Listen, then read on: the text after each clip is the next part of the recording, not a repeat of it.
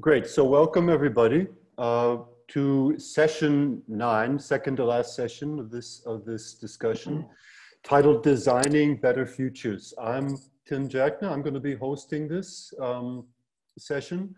We've got as our roundtable participants Sally Sutherland and Tom Amesworth from University of Brighton, Lukas Pavlik from University of Vienna, Angus Jenkinson, chair of the Cybernetic Society in the UK. We've got Elena joining us. She's director of Teams Integrity in Toronto. Jason Hu from the Shanghai, managing director of the Shanghai office of Wintop Consulting Group. That's 10 years ago. Oh, are you? Okay. That's still how what your online presence is. Yeah, that work I'm going to introduce is done in China, in several cities, not just Shanghai. Yeah. Great, wonderful. And Marcos Bernardo from Minas Gerais University in Brazil. Right, so I've looked with interest at all of your submissions, the videos you submitted, and want to sort of spur some conversation based on some issues that have come up. So I'm going to start with Sally and Tom. Their interesting video, which is laying out a kind of what they're presenting as a provocation to the design process. I see that, questioning the sort of ascendancy of rationality and goal orientation, etc. And I think that those who like to draw strong distinctions between design and other things, of which I am not one, usually say, well, design distinguishes it from art because design is goal-oriented, design implies rationality, design, is product-oriented and framed by rational processes, whereas art is about expression and open-endedness. Now, as I said, I think the interesting things happen in the interplay region between these two, but I just want to ask you, what is your maybe intention in framing your contribution as a design process rather than an artistic process? And this is for Sally and Tom, whoever wants to chime in. I think I'll go if you want. Tom, correct me. Well, you might want to jump in. Feel free. I guess so. I'm a designer. I've worked in design for a long time, and my interest is in design because design is stepping out into the everyday, and design doesn't necessarily have to be about solving a problem or being target driven, or there's such a heavy emphasis on measuring, and I think you really risk the quality that you can bring with design by doing that. And as someone who has worked within the industry of design for quite a long time, and then I've come back into academia, and I'm now doing my PhD, and I'm practice-based design research. I'm just really frustrated by that idea that design is about rationality, and actually that's that's all it has to offer. And of course, when you are dealing with complex realities and you are wanting to make change, we're not saying don't be rational. Rationality has got to come into it. But we're also saying there's more than that. And that's the thing that we're really excited about playing with. Mm-hmm. Okay, well, okay, go ahead. I think I'd just like to, I obviously agree with that position. And I think for me, design as a discipline, as with lots of other disciplines, is a way of understanding and conceiving of the world around us. So I consider myself to be a designer by profession and academic, kind of operating within the realms of design. And I would argue that the way that I'm kind of experiencing the world is through a framework of design where I can understand or identify the challenges and opportunities in the environment around me and start to conceive of ways that things could be different or alternative. So rather than being necessarily goal orientated, it may actually be about how can we have an effect on our surroundings. So that's a slightly different kind of an art design kind of challenge. Okay, great. So I actually want to pose this next question to a range of our presenters. I think Elena, Jason, and Marcus, I think what your presentations have in common in terms of what you've taken on is that you're looking at human systems and, you know, beyond the scale of what you might consider a design project, be beyond the scope and scale, and looking at cybernetic principles within that. Now, I think Elena kind of, you describe your presentation as a diagnosis, as a framing of the nature of some of the big, seemingly intractable issues that we're facing in the political scene. A diagnosis, stopping maybe short of a proposal for what is the treatment. Jason and Marcus kind of present a counterpole to that in presenting very, very structured demonstrations of approaches that they have been implementing among groups of humans, sort of team-oriented groups. So I think that the reason I want to pose this question to all of you is there a bridge potentially? I mean, so for instance, the question for Elena would be, what might we learn from approaches that have been proposed by Jason, Marcus, and others for how we might treat this disease, this pathology that you diagnosed? And maybe the question to Jason and Marcus is, how do you think the approaches you've described might be zoomed out to the level of a society, which is a much more complex, heterogeneous, and messy, and maybe less specifically single goal focused than a team working on a specific issue. So I'll step back for a while and give all three of you the chance to react on that. Can I say Please. a few words? Certainly. Very quickly, because I myself am quite alert to the concept of design.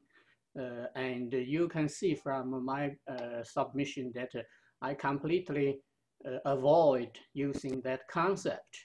A little bit of background is back in 1980s, when I first went into US, I wrote a paper as a summary and as a reflection of what was wrong with the communist society that I escaped from.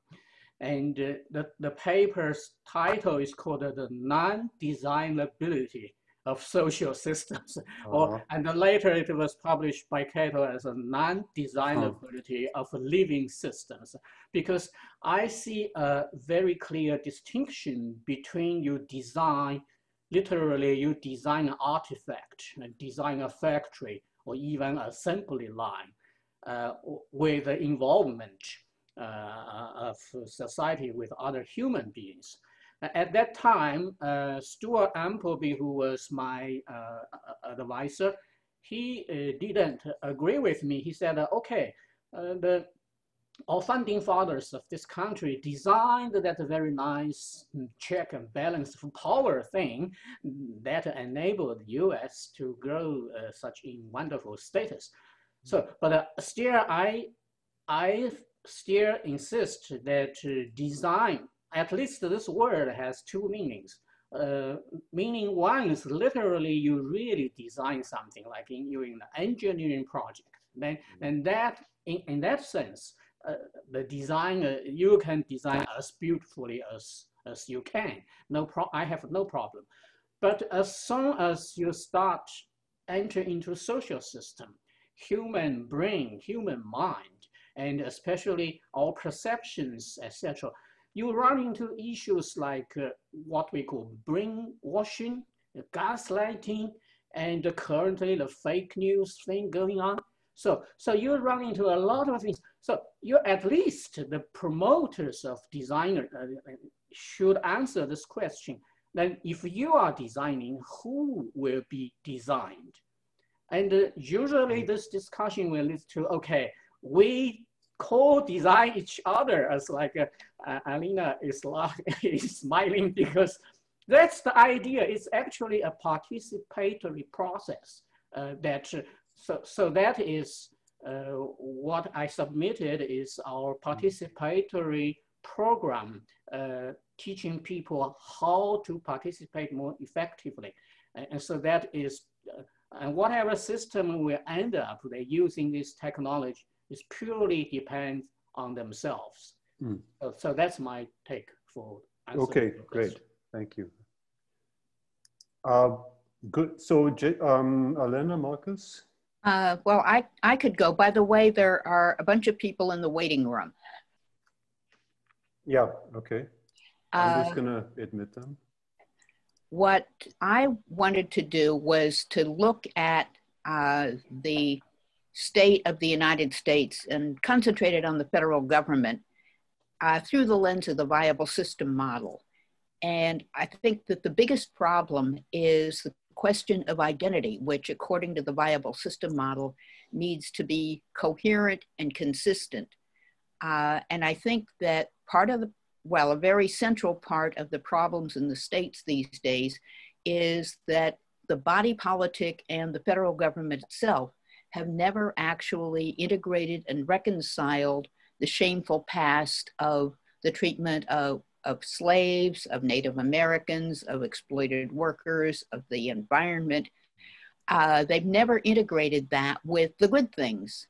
A lot of the noble sentiments from the founders, a lot of the accomplishments in the arts and sciences, and the opportunities that have been offered to everybody. So, and I think until and unless the United States does have an integrated view of itself that accepts that it did some shameful things, that isn't going to work. And that another point is that the United States government and the United States as a whole has no comprehensive system that looks at the future for the whole country. And I don't mean in a central planning sense, I mean just, what should our future be? Mm-hmm. There's a lot of, one-off things like NASA or No Child Left Behind, but there's no coherent and consistent view of what kind of future we're looking at for the whole country. And then System 3 is mostly the Congress, although the Congress also does some 3-star and some System 4 work. They're allocating resources to silos, essentially, the majority of which, besides state and defense, are internally focused. And then when you get to the System 2, a lot of times they're in contradiction with one another with respect to demands. And the System 1s are continuing to operate in silos and not to be coordinated. And so the diagnosis is look at the United States and its government through the lens of the viable system model, and maybe that will help people come to some holistic frames where the entire country can be looked at as a whole rather than as a bunch of competing interests and tension and polarization settings. Okay, great. Okay, thank you, Elena. And then Lucas. Sorry, Marcus, yeah. Yeah, that was Lucas. It's another one. You are Marcus, yes. I know. Yeah. Okay, so I totally agree with Alina, and we have a similar situation here in Brazil, I think, and it's no integration And sometimes I say here that we need a reach people education program for them. So, for example, politicians, they think now their strategy is fire hosing, like every day they say anything that calls attention, and this brings a lot of instability. And other people are interested in other stuff, but they're not connected. There is no coordination, and I think this is really a bad situation. And well, how do I think what I propose connect to a bigger picture? That's what you asked, right? Well, I got this from Alina and Stafford Beer, and probably connects the same ways that she thinks it connects. Because I think the way to solve the situations the problem we have right now is by integrating parallel decision groups.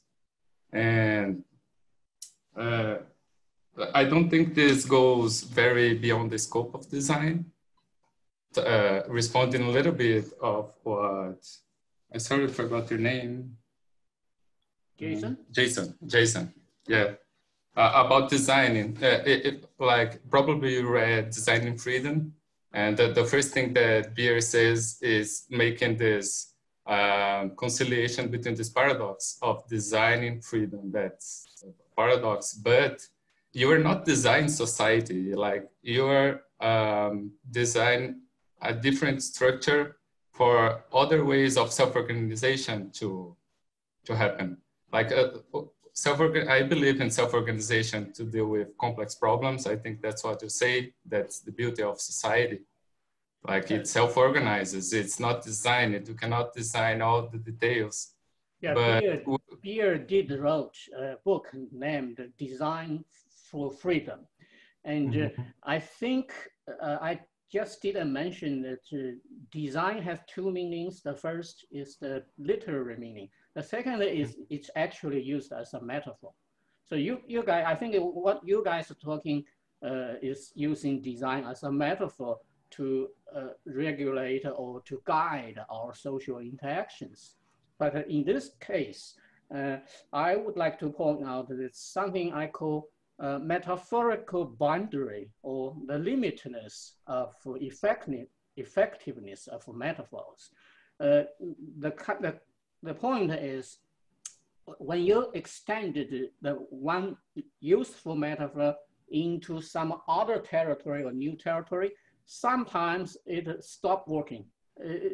One example would be the Newtonian view of the universe. It works pretty well for quite some time for smaller ranges, but at some point you need to expand into an Einstein type of thinking. So that is what I say when cyberneticians talking about the design, and some of them say design as a conversation, and I would say, why not just call it conversation?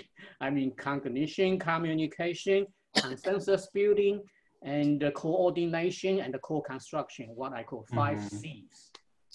I don't know if it's because I'm inside design, I come from design. I don't know if you come from design too. Because when we are inside design trying to make design a conversation or something like this. So for example, when I'm looking for the strategies, I'm thinking about the neighborhood planning, a group of 150 families planning their own neighborhood or something like this. So there is really design being done. Like they are planning things together, but in a conversational way, because there will be no high plan that they fit in. Like it's going to be from the parts to the whole. So that's how I'm trying to use this integrity in design to integrate these parallel decisions. You know, you can imagine a family planning their house, another one, and then you put this together, you have a street, and you put this together, and then you have a neighborhood. Something like this. So I think that's why I use the word. So I've got to have time to pose questions to the other two presenters. hopefully continue some of these themes in the audience question component. So Lucas Pavlik and Angus Jenkinson, I cluster your two presentations together because you're really looking at systems, I mean, zooming out even further than those that Elena, Jason, and Marcus are looking at human societies and human systems within the greater Anthropocene perspective of understanding us as having a certain role of an agency and influence in other than human or hybrid systems. With the idea that humans as designers, whether or not you put the word design on it, have effects both intentional and unintentional on the other than human agents in the world. And I think I'd like to maybe then, you know, building on the discussion we've had, sort of go out yet another step and say, if design, if we rephrase that as conversation, whatever we want to call this, is a conversation or a negotiation, how do we integrate the agency of these other than human entities? If humans really have put themselves in the role, and that, you know, this is one definition of the Anthropocene, is that we are the designers of the world. But our aspiration as designers is to be inclusive and to see this as discussion. How do we integrate the agency of all of these other entities that don't currently have a voice in such discussions? So Lucas and Angus. Lucas, you want to say something? Yes, but Angus, you want to start? I'm the fun guy, and I'm still thinking about your witty comment. I go after you because I'm really curious how you start this question. So it's a wonderful question. Thank you very much. My response is, first of all, that if the COVID was brought up at the beginning, I think the current situation can be seen as an ecological situation. There's an ecological situation in which the human beings perceive themselves as under some kind of threat in their society. And I talk about social ecology and other forms of ecology. I'm skeptical about Jason's view, so I take the view that you can certainly design societies. I believe Jason has in fact designed societies and organizations very successfully. And I think there are all sorts of ways in which you can design and change societies. So what there is, though, is good design and bad design and different ways of design.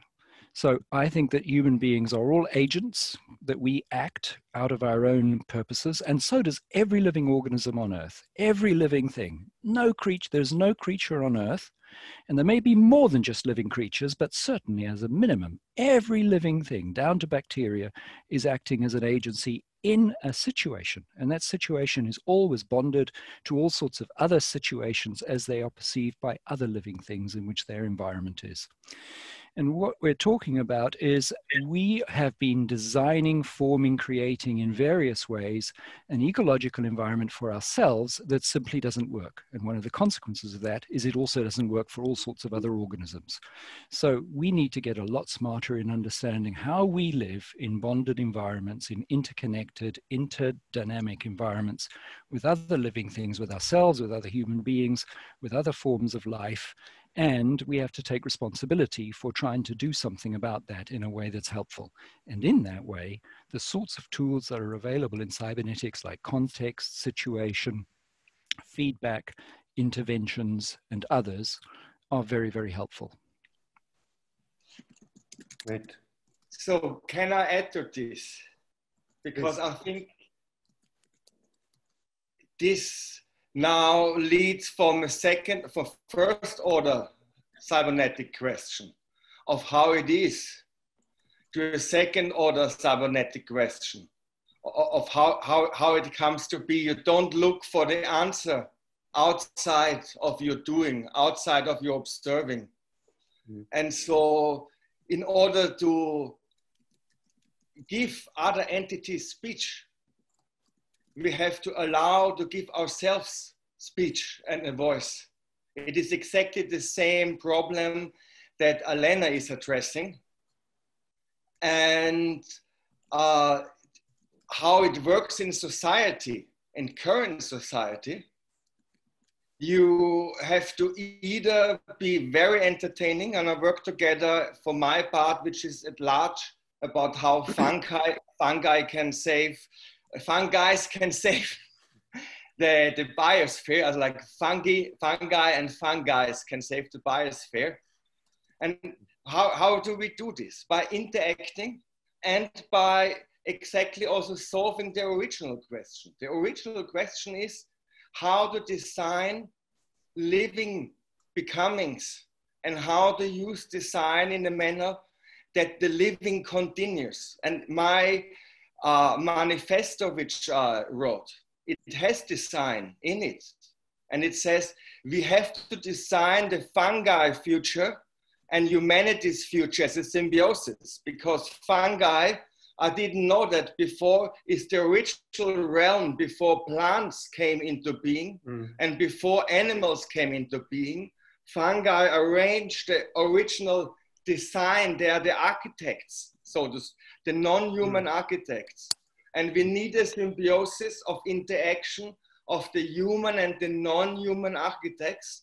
And in our system now, it has to make money and it has to be entertaining. Otherwise, it won't get protected, or some people will take the money and not change the system. Because we always, and now I close this loop, we always get trapped in a first order cybernetics question, whatever we're doing, because we're living in a first order cybernetic world where absolute power to rule in an objective manner is like the hidden goal of everyone playing the game in humanity.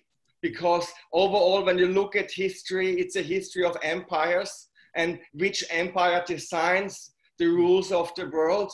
And you think you do this objectively. And that's why we always design something that destroys all living until we co-design it. This is why you want to put the word conversation in, until you notice that everything we design comes out of a human conversation, which Paul Bangero very well puts in how he designs cybernetic conversation. I totally agree with you that the organism, every organism we interact with speaks to us, and we speak to it in a way. And we've under-recognized that as a fact. I make a differentiation not so much between first and second cybernetics, because of course there's recursion and observer participation and so on, but more between the dominant ideology, the dominant paradigm that ran from about 1600 until 1943, but it's still operating in fact. And its contrast with reality. So science created a dogma that said there's no such thing as telos and purpose and so on. And it created that as a dogma. Meanwhile, everybody behaved in reality as if they were. They created businesses and this and that, and they went to war and they created companies and they designed things and so on. Biologists recognized that it was that thing that you couldn't live without, but you couldn't admit. So we've had centuries of this dichotomy between a science that said it's like this and a reality that operated like that. That's the big problem. We are infants in understanding what's involved in designing things today and transforming our science, which is still stuck in the old paradigm for the most part, in multiple layers in which people get trained from babyhood into that. You start playing with Lego and you learn how it's all about fractured things and those parts get assembled into wholes, for example. Lego's great fun, but it also teaches a certain way of seeing the world. So I personally believe that we are facing challenges today that require us to get a lot more intelligent about how we confront them and co-create and work together. What I loved about Sally and Tom's presentation, now it comes to me in this context, is that what you were doing is designing something in a co-creative way. So there are many ways in which design can happen. It doesn't have to be one person is in charge of it all. It can happen out of some kind of process, and then something can arise. You were designing what you were asked earlier on the beginning, why don't you call it an artwork? Well, it could be an artwork, or it could be an ecological intervention to try and make some sort of difference in a city or whatever. Okay, good. Well, I think that's a good statement on which to go into our breakout sessions. We've arrived at the time. So to give a little bit of maybe focus to the breakout sessions, I think the proposition of this session, I mean, yesterday I chaired a session also having to do with design and cybernetics, mainly design as such, designers looking at cybernetics in design. I think this session is really in various ways stretching and reconforming the idea and the extent of this, be it a metaphor or a process or an approach or a paradigm of design, and kind of begging the question, is design, at what point is design as a metaphor useful? I mean, what does it extend to the societal level? Does it extend to the, the planetary level? And I've heard statements sort of both affirming and questioning this. And I think maybe this might be something that the breakout groups might want to work through as they discuss. Does it have to be a metaphor, or could it be that they think about whether it's a metaphor or not as well? I mean, that could be, that's another question. And I'll leave it open to what develops in the groups. Okay, so we've got 7 minutes for the breakout groups. And then after that, we'll come back together. Please, each group save questions. I mean, the chat from the breakout group will not translate to the chat here. So coming out of the session, please maybe nominate someone from each of the groups to type in a question or two that I will then put to the speakers. Okay, so we're ready to allocate to the breakout groups.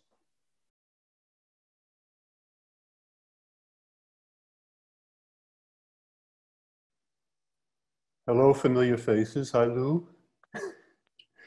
Thanks for joining. I see Adlan here too. Good to see you. Jocelyn. That was really fun. Oh, it's been a fun couple of days. Let's see. There's always more good questions than I can get to, so I just had to take a look at what's accumulated. What is that background? My background? No, I was looking at Jocelyn's background, but it's gone. Oh. Hi, Jocelyn. Just wanted to say hi. Hi. All right, we are all back on. I will mute now everybody except for the panelists who can unmute themselves. Thank you. Right, and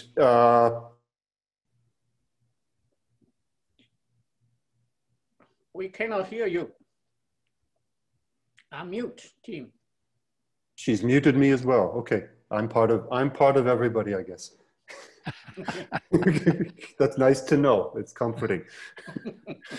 It's how one finds out, you know? Yes. You are designed. A limitation of your action.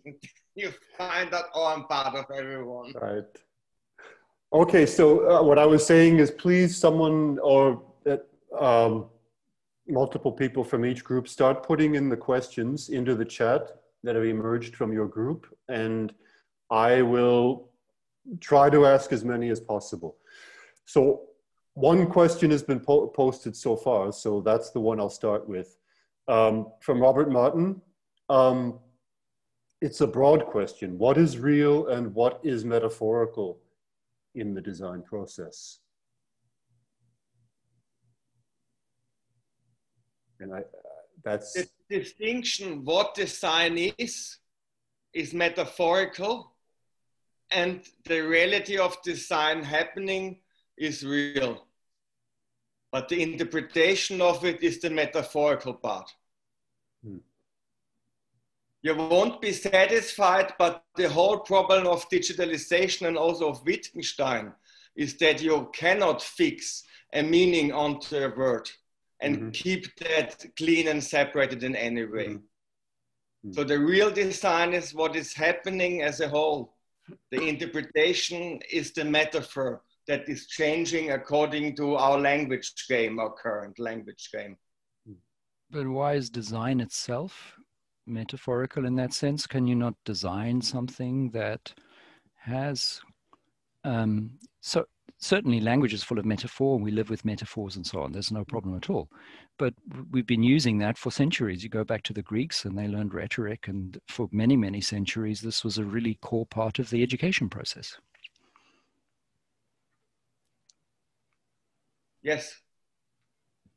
Okay, I'll move it on to keep it rolling. Jocelyn Chapman asks, how can the language of cybernetics and attention to languaging help orient society toward more global consciousness with ecological sensitivity and care?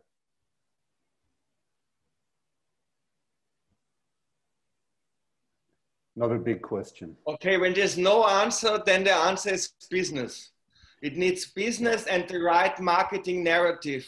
And actually, what is happening in the reality of the world outside of schools, which is also reality happens outside of schools, that education and advertising has to become the same thing. It already is the same thing outside of schools, but it has also to be designed as the same thing, because the entertainment and education and survival, it's all melting. Yeah, I mean, and that is maybe one process. That's maybe one of the undercurrents in the issues that Elena is raising, is the way that impressions are formed, or what counts as knowledge. Yes. The role of education and advertising and entertainment seem to get intertwined. And especially those, from my point of view, who are interested in ecology must get far better in acknowledging that there is actually a war going on, a kind of a cold war going on, and this war-like field theory, like game theory competition, which is almost always ending in war, either in little ones or in big ones, is the primary game. And in order to get further than we already are in ecological sensitivity, we really have to address what is going on in this war game. Otherwise, there will be no going further anymore, I think, because it's, as long as we're playing this war game, but we act as if we would be living in the civil society, we cannot address the problems of the war game going on, which hinders us in order to change really something, to really change something. Yeah. Well, my answer to that question about how can the language of cybernetics and attention to language help? I think the answer is very simple.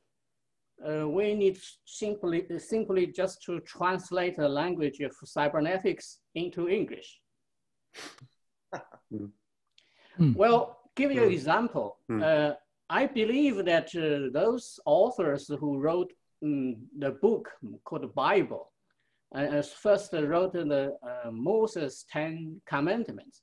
I believe that a small group working very hard there to figure out that kind of the cybernetic principles that will help the survival of those people. I think they might have very complicated models and a lot of debates, blah, blah, blah. But in the end, they were able to translate it into 10 simple sentences, 10 commandments, so that everyone in a group can understand. So I think that was my answer. Yes, I think that's a good one. There are many, there's a whole book full of other commandments, of course, on how to behave. But the basic, we have words like situation and context and signal and so on, which are not that difficult for people to talk about. I think that we often get into confusions because the language of science, most of the time, I'm being one of those generalist statements, please ignore it, but there's a lot of the time, what goes on is an argument between mid-level abstraction and mid-level abstraction. And these mid-level abstractions are kind of invented non-realities that words are given to. And then we debate about this mid-level abstraction versus the other. Whereas the world consists of actual things that are down there, that are phenomenal, that you can video or observe in the world. You can perceive them with our various means of observing them. And then there are top-level universal concepts. There are top-level principles of how things work. And there's all sorts of abstractions in the way. And what we need to do is just be clearer about that, get rid of some of the rubbish, and find language that actually works, that people can connect to. And my experience is that they can. Yeah, let me follow one point. A lot of academic jargon and academic gobbledygook make us feel so enjoying of ourselves that we forgot that if you take this to, let's say, someone working on a cash register and their eye will rolling up, and that is a signal to us that this is not the right language. So we need to reinvent whatever we found, whatever our insight would be. We need to interpret it into common language, simple English. That's my point. The rolling eye is a very powerful signal. Yeah, that's we need to be alert to that. Very essential to most design processes. How often do you use autopoiesis outside of this environment? Sorry, what was the question? How often do you use autopoiesis outside of this environment? To come back to the simplification of language.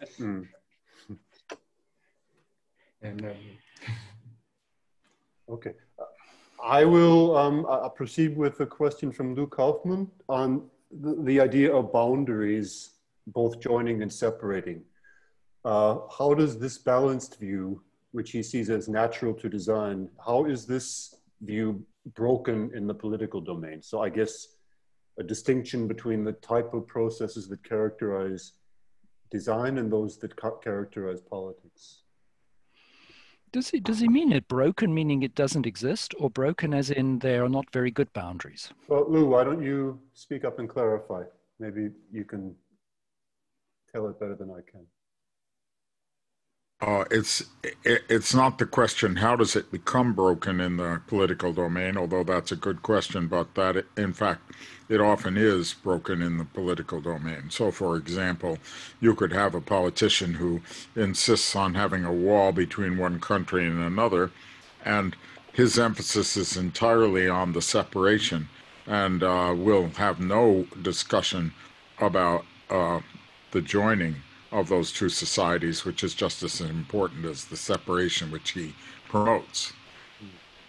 So that here is an enormous opportunity for the discussion of the actual situation of the boundary between two societies, which is being taken over by one side of that modality. If it can be opened up, that would change the whole discussion. So is it a question of the nature of the discussions that characterize design and that characterize political discourse, at least in indeed it is. The discussion as held is a discussion about designing a wall, but the discussion could be the discussion of designing a relationship between the two countries. Tim, are you addressing that to the panel in general? I am, yes. Lou is addressing that to the panel through me. I think it's important to recognise that design is never neutral, and I think a wall is a good example of that. You know, it's a social and a cultural and a material force. So however you're using design, you can't separate it from the political. But I'm not sure I fully understand the question. I would enjoy the question, because I'm wondering if it isn't broken at all, how the boundaries in politics, but we just don't like what we see. Because what really works and what I find really fascinating as an Viennese watching American politics, that they really come up with a story every 4 years as if it mattered for whom you vote. They really catch you, that you think, okay, now there's something is gonna change. And now it really matters. I mean, it's the end of the road. And as far as I'm seeing it, this kind of propaganda works now for many decades. Actually, when you think of the Cuba crisis, is many decades ago, and would be even more this situation. Is like, oh, if the wrong person wins, it's the end of the world. So politics has very clear, very well working boundaries. It's just that the pretense of what politics should be able to do or to be doing, it no longer works. This pretense of, oh, this will change through politics. But politics itself, for 40 years, they get us strict that we think, oh, if you vote for him or for her, then now really something changing. Lou, I have a detailed answer to your question, but I think we're running out of time here. I cannot unfold it here. So I'm going to email it to you. It's a recent conversation between me and Stuart. And for those who you'll be who you will be interested in knowing what it is, please just shoot me your email, so I will include it in your email. All right, that's good. Remember that my question is more general than the one about boundaries. The question is about polarization. Exactly. Every situation involving polarization, political or otherwise, could be turned into an actual discussion of the structure of the situation and the design of the situation and become cybernetic in that sense. There is always this opportunity. It's present at every moment. And the question is how to take that opportunity. We were discussing a case that happened in 1945 to 1947 by George Marshall. He was trying to make compromise between KMT and CCP in China. He miserably failed, but the same exact idea succeeded as Marshall Plan in Europe. So our discussion is why the same idea can succeed in one place but fail in another. And there is a metaphorical boundary there that to be discovered. Mm-hmm. I think this is a beautiful question from Lou. And if I may, I know there are probably many other questions, but it's a very concrete, down-to-earth, in a way, practical question and hugely important. It seems to me that, cybernetics is a science that aims to describe realities, right? It's aiming to say these things actually go on. People behave like this, agencies, all sorts of things, living things behave, ecosystems behave in certain ways. So when we apply this understanding to the world today, what we find is that there's a massive discrepancy between the way the world is organized and the way the world actually functions. And one of the big problems in that is that we don't have institutions to solve problems in the way the world actually works. And we do have institutions that create problems that we don't want to have in order to solve probably useful things centuries ago. I give an example, a nation state. The nation state is a structure that came about for a while. It didn't exist once upon a time. Then it was created, it was invented, it was imposed as a social order on the world. And it no longer solves problems that we see in the world today. So it's an institution that will die. There's no question about it. It's just a question of how much pain it will happen before that happens. It doesn't solve the following sort of problem. Brazil has got a massive problem of the forest being cut down. Okay, so over here in Britain or Germany or America, we complain about the fact that the jungle is being cut down. And we say to the Brazilians, don't do it. But are we paying for it not to be cut down? Are we saying this is a world resource, therefore we have to pay for it? No, why not? Because it's a part of Brazil. Brazil's the one who runs that and they've got to sort it out. But actually, we don't have the institutions for solving that kind of problem. That's why I think that we've got to absolutely understand boundaries very well in the way Lou was talking about it yesterday with colleagues. And we have to rethink, massively rethink the way the world works in order to make it function effectively. Sorry to be on a little bit of a rant there. No, Well, well, sorry, I have to give a reminder that the next session is starting now. We usually have allowance to continue for about 15 minutes or so, which I'm happy to do. But for those of you who want to be in the next section, I don't want to be responsible for you not being there. So thank you to those of you who will shift to the next session. For those of you who will stay, let's just continue the conversation. And I just relate to Angus. I just wanted to say that it is very interesting phenomena at the moment that whilst we started realizing that we face global problems and not state-related problems, and the states started to think into organizations like UN, European Union, and they started to collaborate on solving those issues or dealing with those issues together. At this moment, when we are getting to the crisis, we are getting more and more fragmented. Or the global tendency is to get more and more hysterical and more fragmented.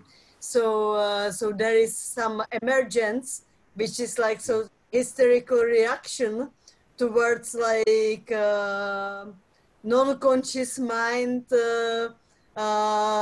actually with suicidal tendencies, if I may think of that this way. Or that's my feeling at the moment, seeing global politics. Okay, let me move on. Thanks, Marie.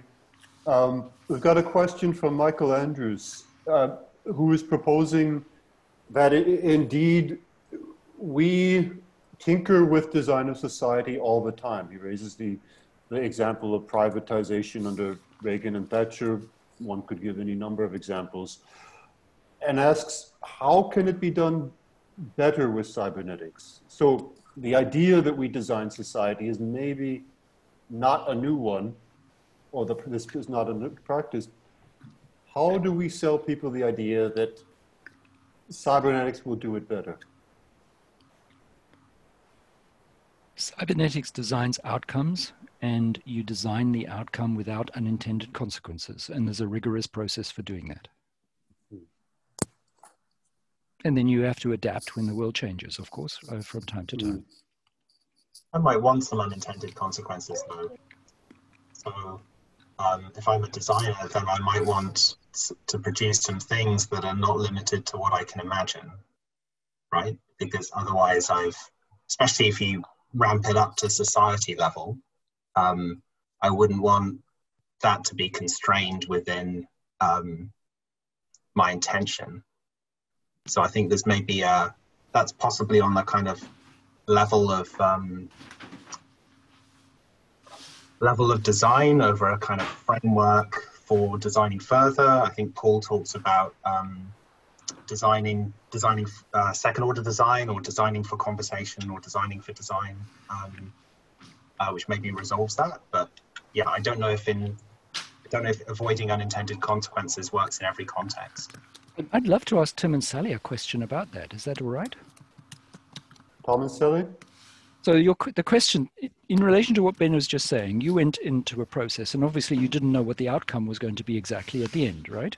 But as you were working through the process, step by step, were you able at any point to do something with no imagination of what you were doing? I mean, that you were doing something utterly blind, or you may not have known everything, but everything that you were doing, were you in some kind of, what was going on? Tell us. I guess the whole part of the point was that we were letting go. So part of the point was that we were within uncertainty, and it was playful and it was enjoyable. And I think there's something that you can get from kind of designing a site for experimentation, which is where some of the design came in. And then it was a collaboration, and it was a collaboration within space, within time, with materials, with light, with the camera, with different people. So I don't think that necessarily answers your question, but that's what we were doing. Yeah, there was, and also I think added to that, there was a process of editing and reflection. So there was a constant sort of process of feedback loops where we were open-endedly experimenting, not knowing what was going to happen, but we were also being very kind of mindful of the outcomes of those experiments and becoming increasingly selective about the things that we wanted to then repeat and do more of, and how we then had conversations about it. But each time we reflect on that work, the conversation evolves again. So there is no sense of conclusion to the work, because we might leave it for a few weeks and then come back either to the original material or to the edited material and think very differently about the nature of the work that we're producing. So it is, it's very much kind of an open-ended process, but we did, like Sally said, we did identify the elements that we wanted to be collaborating with. So like the materials, the time that we had, the soundscape. So yeah, it wasn't designing outcomes, but it was inviting in certain elements. Right. Yeah, I think it's important to recognise that we were using design as in the verb rather than designing something. So that's not my understanding of design necessarily. It's not my interest. Design is a verb. It's an action. It is a conversation, as Paul says. Yeah.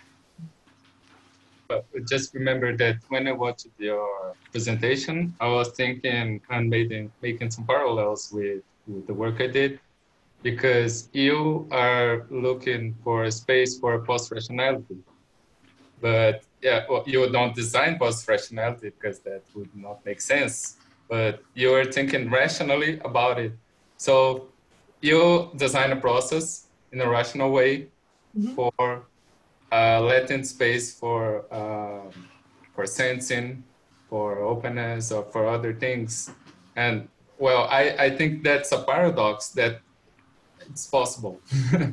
Yeah, I understand what you mean. We're almost being rational about being post-rational. I think there are certain things there that we don't, that we were interested in, like our embodied understandings of what it was that we were doing, which you don't, the practice side of it, the fact that we're making, those elements are not taken as seriously as we think that they could be, and play, and they're things that we can really talk. They're things that we've spoken about since, and that we reflect upon. So I'd say maybe they're things that have come out of it. Okay, I'm jumping around the questions. There's so many accumulated. I'm sorry if I don't get to your question, but I'm trying to find different angles on this. And I've got, there's a question from Goran Matic here, which frames design maybe in a different way than has been proposed. I mean, he makes the proposition that design is a process of figuring out what people want, and one of acknowledging intentions, and asks whether design by that is effectively limited by what people experience in their daily lives. So there are a number of aspects in there that I think could evoke responses from the speakers, but I'm interested to hear what you say. Can you repeat it? Sorry. I'll read it verbatim. Is design as a process of figuring out what people want, primarily one of acknowledging intentions, effectively limited by what people experience in their daily lives? Then in the example in brackets, i.e., I'm willing to be altruistic when I have enough.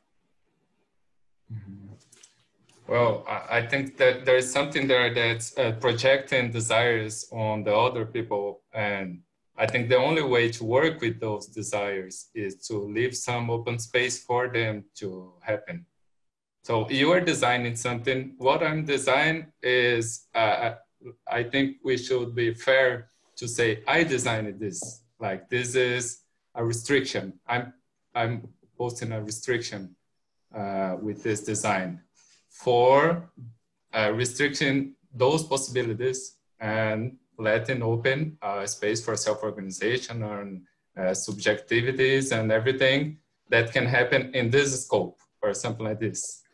I think this way you can open space for desires and something like this. Okay.